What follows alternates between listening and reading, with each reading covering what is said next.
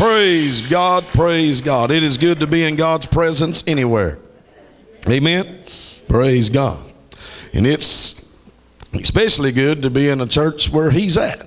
Hallelujah. There's been places I've went with church over the door. Come on, somebody. That you could have replaced it with the word corpse.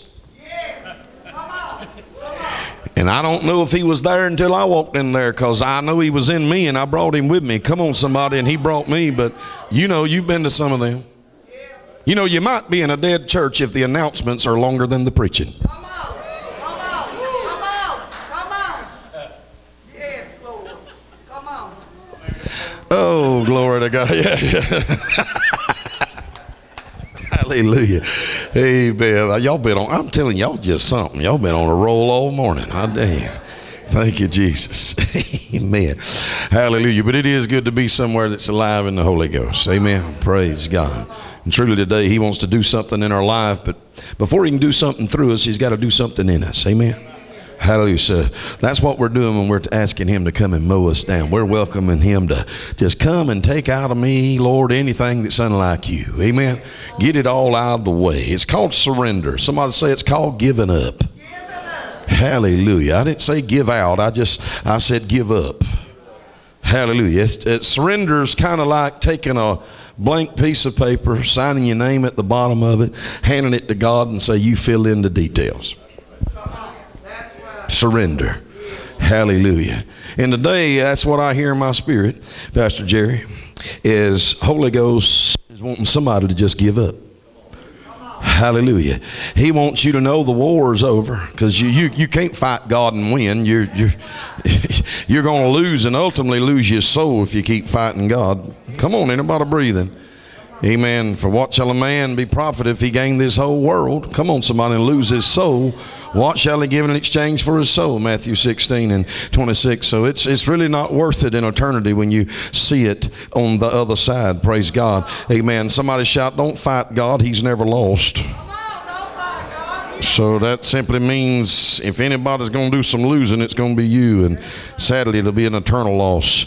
Hallelujah. But that's all Holy Ghost wants. Somebody shout, that's all he wants. Is all. That's all he wants. He don't want a part of you. He wants all of you. That's what he died on the cross for. There's not a little bit of you. He didn't die for your Sunday mornings. He died for your soul. The old song said, I surrender all. Not some. I surrender all. All to thee, my blessed Savior, I surrender all. Boy, that sounds strange, doesn't it? I surrender some. I surrender a little bit more. Come on, come on.